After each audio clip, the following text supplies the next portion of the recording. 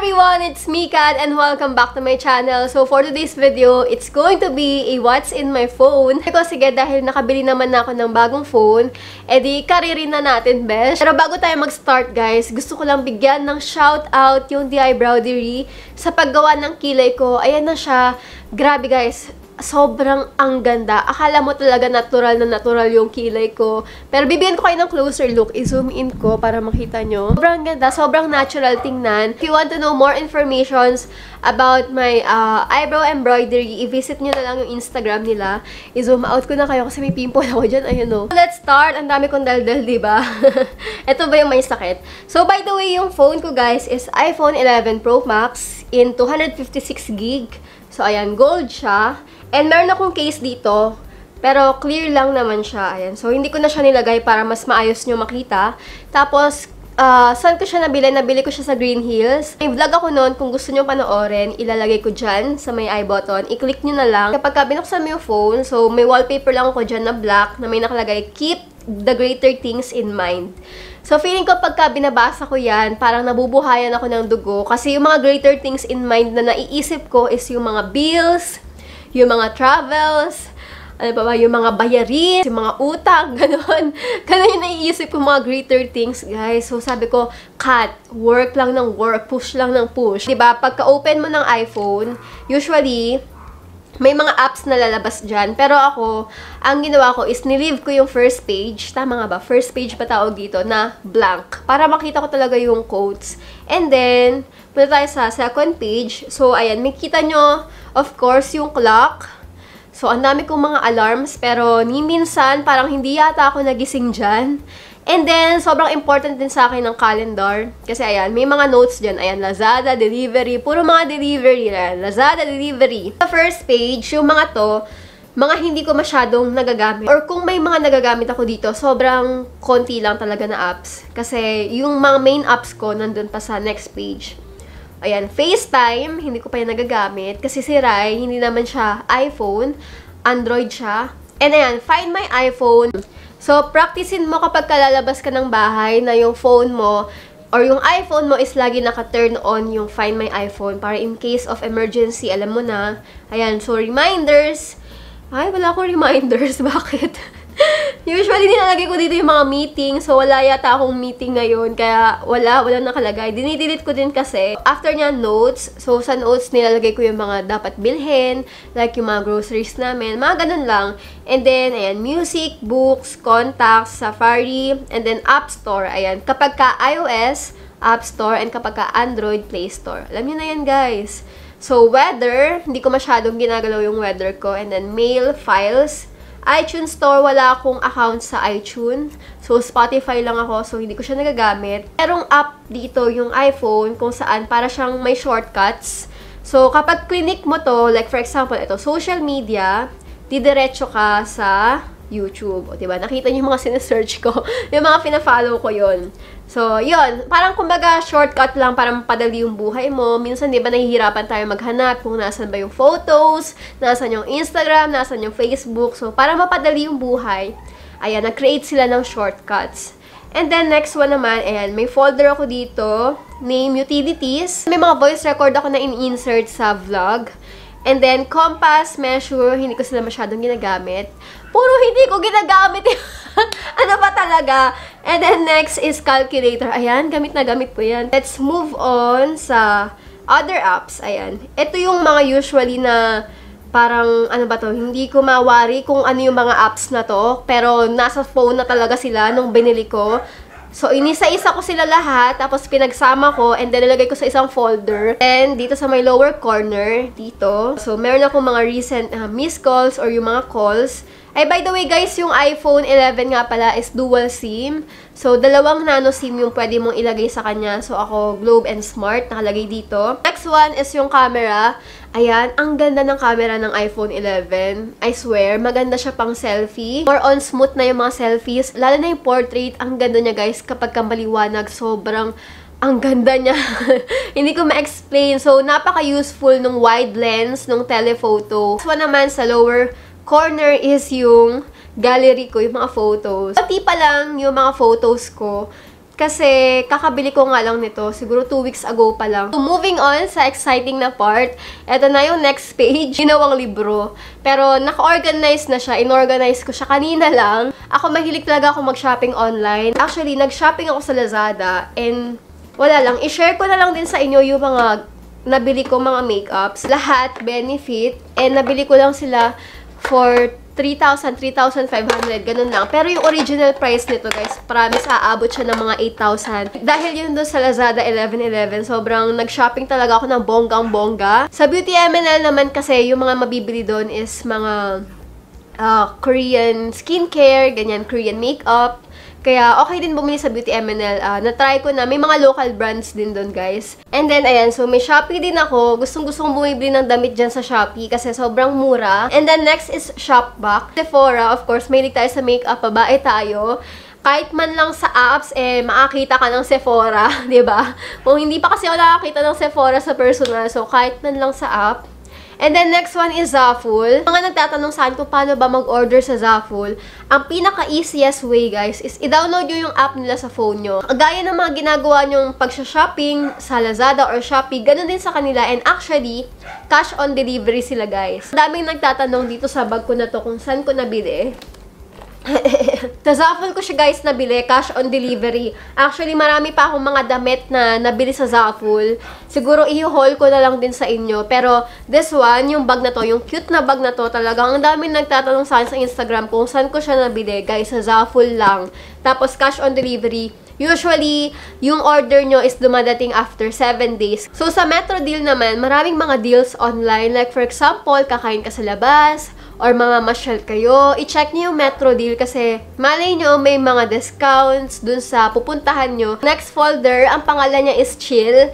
Kasi dito sa folder na to, dito ako nagre-relax. Pag gusto ko manood, makinig ng music, kumain, lahat nandito. So, first is Netflix. And my favorite series, nakakatapos lang, is Money Heist.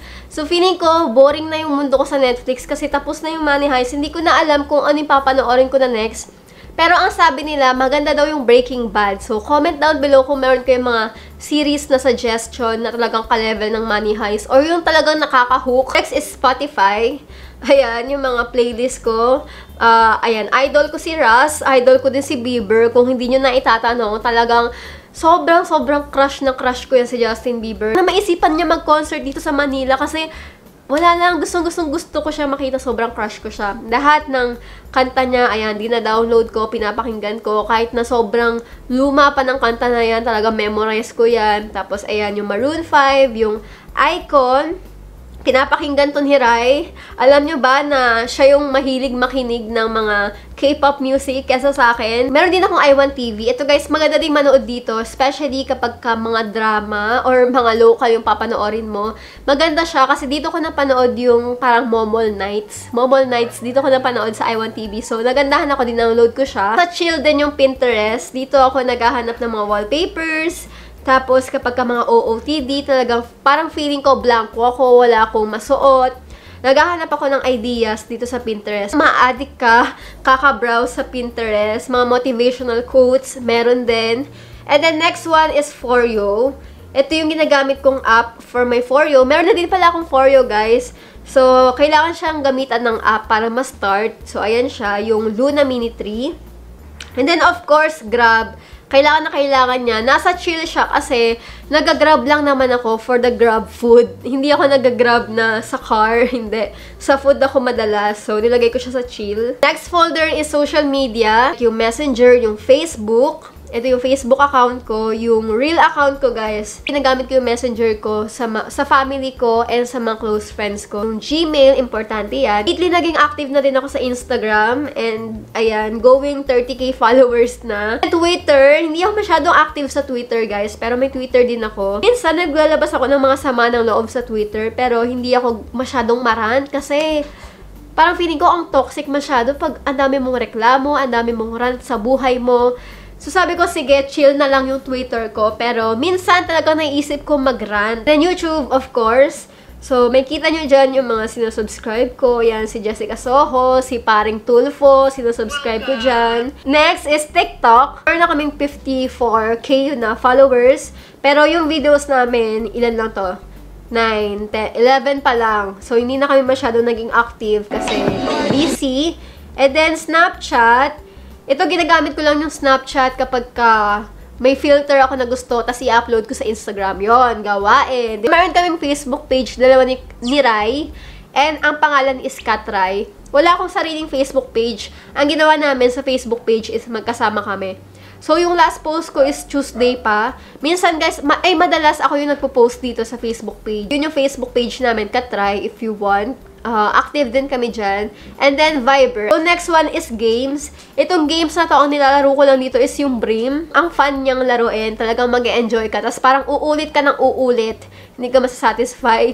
So, may Mobile Legends. Ito kay Ryan to, yung Extraordinary Cameroon. For my editor, guys, dito ako nag-edit ng mga stories or mga pictures. Yung sa video naman kasi sa laptop ako nag-edit. First is yung Beauty Plus. Yung mga simple na filter nila. Pero yung mga selfie nila kasi halatang may filter kasi guys kaya hindi ko siya gusto.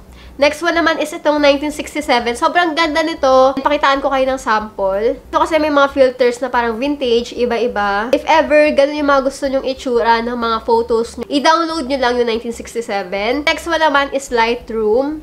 Dito ako nag-e-edit madalas ng mga pictures ko. Sa mga nagtatanong kung saan ako nag-e-edit, sa Lightroom lang po. Very useful kasi nako-color grade mo yung photo mo. Next is Fuji Cam. Sabi nila ginamit daw ito ni Selena Gomez. Papakita ko sa inyo guys yung sample kung paano ba gamitin yung Fuji Cam. Okay, so mag-picture tayo. Meron kayong mga photos na gusto nyo yung edit is medyo sinaunang panahon. Alam nyo yun. Maganda siya. Next one naman is This is VSCO. So, yung VSCO, kilala yan sa mga filters. And Makeup Plus din. Magkakamukha yan. Beauty Plus, Makeup Plus, and Facetune. Parang ang ginagawa nila kapag ka bare face ka, tapos gusto mo medyo, parang may makeup ka ng konti. So, pwede mong i-edit doon yung picture mo. Pwede ka maglagay ng lipstick, ng blush on, kung ano-ano. Sa laptop, yung site kung saan ako nag-edit ng thumbnail is Canva, yung pangalan niya. Meron din siyang app sa phone. So, ito. Meron akong Canva story. Itong si Vicus, para siyang montage style na app. So, next folder is travel. So, all about travel to, guys. Nitong year kasi, nahilig kami sa pagta-travel ni Rai. So, talagang talagang suki kami ng mga seat sale pagdating sa Cebu Pack, sa AirAsia. Skyscanner na to, guys. Isang app to na kung saan pinaka-cheap na flight makikita mo dito. Actually, nakita ko dito ng sa Japan. Tapos 9K lang balikan. 9.5 pala. Klook is very useful din when it comes to travel kasi yung mga wifi and SIM card nag-offer sila dito. Yung mga activities and tours. And as well as yung mga train tickets and passes, nag-offer din si Klook niyan. Next naman is Airbnb. Yung app na to, useful din siya guys kapag ka naghahanap kayo ng mga hotels na titirahan. Ito for local and international. Magagamit din siya abroad. Kami naghanap ng matitirahan nung nag-Siargao kami. Actually, halos lahat Halos lahat ng travel namin sa Airbnb lang kami naghahanap. And then sa Bangkok, dito din namin nakita yung titirahan namin. This is Google. Ayan yung folder ko na puro Google Photos, Google Docs, Google Drive. Photo scan. Ito naman, para siyang scanner ng ID. For example, kailangan mo ipasa yung ID mo. So, imbes na picturean mo siya, tapos i-crop mo siya, magandang app dyan is yung photo scan. Kasi, para talaga siyang nakascan na document or na ID. Then, pwede mo na siyang i-save and then i-send dun sa pag-sesendan mo ng ID or ng documents mo. So, yan. Google Chrome, meron din ako niyan. So, sa documents, dito yung mga boring na apps na ginagamit ko naman. And ito, yung Adobe Fill and Sign, parang dito naka-attach yung pirma ko. Sa Pages, useful din siya. Pwede kang gumawa dito ng mga invitations. Share it, kasi Android si Rai. Wala naman siyang AirDrop. So, nag-share it kami minsan. And then ito, iUSB Pro. Next one is Finance. Minsan, nagbabayad kami online. And then, kumukuha kami ng pera online. Pwede naman. Yung Paymaya, ginagamit to ni Ryan kapag bibili siya ng skin sa Mobile Legends. Paymaya yata yung ginagamit niya. Last one is yung YT Studio ko. Sa YouTube Studio, ang pinaka-importante sa amin dyan is analytics. Kasi, namomonitor namin kung ilan yung nagsasubscribe, ilan yung comments, ilan yung nagla-like. Yung revenue, as well as yung revenue, makikita mo dyan sa YT Studio. Kaya, sobrang importante niyan. That's it, guys. Ayun lang yung laman ng aking iPhone.